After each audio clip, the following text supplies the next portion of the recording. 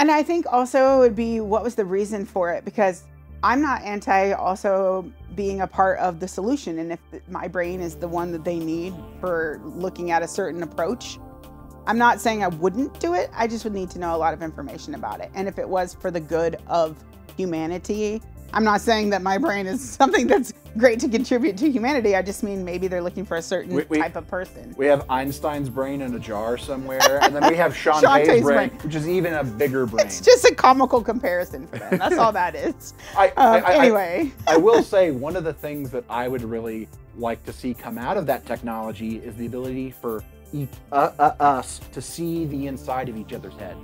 To kind of, like, and I think about how art would be changed. Think about, like, you could, like, show somebody else your dreams or something. That'd be pretty cool, but there are a lot of ethical concerns. You don't want to be inside this brain. And I know you don't want to be inside that brain. It'll just be chaos. Yeah, you wouldn't want, we're not good candidates for this conversation in the long run, but it's a great concept.